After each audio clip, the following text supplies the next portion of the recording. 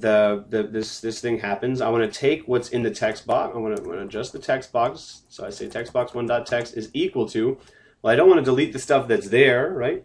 I want to add on. So remember how to do that. We say text box 1.text is equal to text box 1.text plus, right, I. Okay. So let's think about what's going on here. We're saying for I is equal to 0 to 250, which means that we're going to go through this 0, 1, 2, 3, all the way up to 250. And each time, we're going to take the text box, we're going to take what's already in there, we're going to add I to it, okay? And then we're going to put that back in the text box where it came from. So let's see what happens when we run this. I'm going to press the button, and we get nothing. Okay, we're getting the classic error. Conversion from string nothing to double is not valid, okay? And the reason why we're getting that error is because it's having some trouble comparing what's in the text box at the beginning, which is nothing, to the number I. Really what I want to do here is I want the number 1 and then the number 2 and then the number 3 to appear after each other, to concatenate like pieces of text. I'm not looking to have them add like 1 plus 2 plus 3, right? So remember, instead of using a plus there, I should be using an and. Okay, that was our first step in debugging. We read the message that the computer gave us, and we fixed the problem. So now we hit play again, and we see what happens. We hit the button. Oh! We have a screen that's filled and filled and filled with text. And I can't quite see what the heck is going on here. It's all over the place. It's just like crazy amount of numbers. I was expecting to see one number on each line.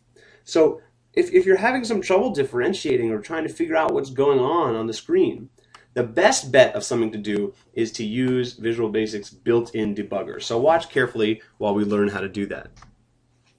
Okay, so over here along the left side, just left of this little green strip where we're at right now, you can actually click to produce something that's called a breakpoint. So I'm going to hit right here, and it's going to give me a breakpoint. You'll notice a red circle appears, and then this whole line becomes red. And what I've told the computer is, when we arrive at this spot in the program, let's stop and take a look around.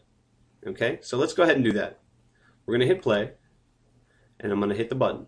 And now, right in the middle of my program, you can see I've got this flashing down here, and now in the code, this is highlighted in yellow, and I've got this yellow arrow, which is telling me this is where I am in the program right now. Okay, and so if I look at the form, I actually can't see anything, okay, because in this part of the program, nothing's happened yet. Okay, but as I move along, I can move along in the program slowly.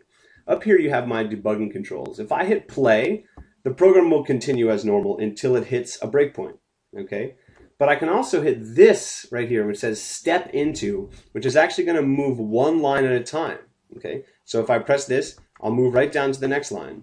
Okay, and now it's paused on this line. This line hasn't run yet. But what's really nice is if I hover my mouse over any variable like textbox1.text, it'll tell me what's in there. Right now, there's nothing in textbox1.text. Right? There's nothing in there, just 2 quotes. But if I hold my mouse over I, it'll tell me that I is 0. Okay, again, I can step. And I'll step again. Now the textbox1 has that 0 in it, right? And now I is 1, right? If I hover my mouse over it, I can see as we go. And we can keep stepping through this. And now I'm going to begin to see the problem. Textbox1.text is 0, 1. Right, and I'm about to throw a 2 on it. Okay, so I can hit the step. I can hit the step a few times, and I can start to see that it's 0, 1, 2, 3, 4. The problem is not that I was getting random crazy numbers on the screen. It was just that they're not getting put on new lines like they're supposed to. Now I can hit play and let the program finish, and I can see everything that's going on right here. Okay, so let me take my breakpoint away. And now I've realized what the problem is. I need something that adds a new line at the end of each time that the text box gets updated. And so for that I use, if you remember, VB new line.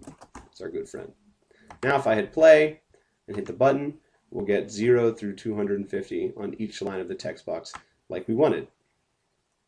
Okay, so the whole point of debugging is if there's something going wrong with your code and you want to watch it step through it slowly, all you have to do is click somewhere on this left side, get yourself a breakpoint anywhere where you want to stop, and then you can use this step control to go through one line at a time.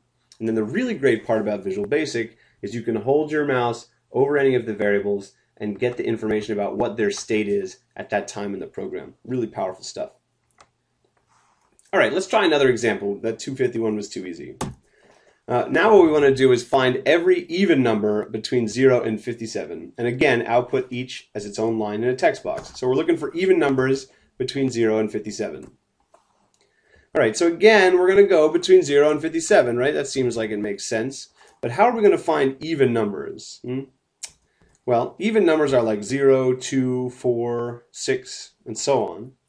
And so to make this go up by 2 instead of go up by 1, we can add that step component I discussed earlier and make this guy go up by 2.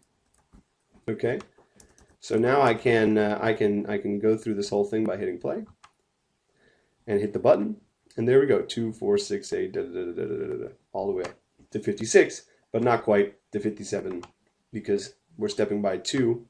So when we got to 56 and step 2 again, we were at 58, and that was too high, so the program stopped. Just to illustrate the point, I'm going to go ahead and put a breakpoint right here at the text box, 1.text line, and hit play. Okay, and now I'm going to hit the button, and here we go. You see the program has stopped right here on this line, and again I can step by pressing this step button and look at the current state of the text boxes. Right now it has 0, and then if I go again, now it has 0 and then 2, and now it has 0 and 2 and 4. Okay, so you can see it going through its motions. And this can be super helpful when you're lost in the middle of the project and can't figure out what's going wrong. And again, you can use this without loops. You can use it in any context you want.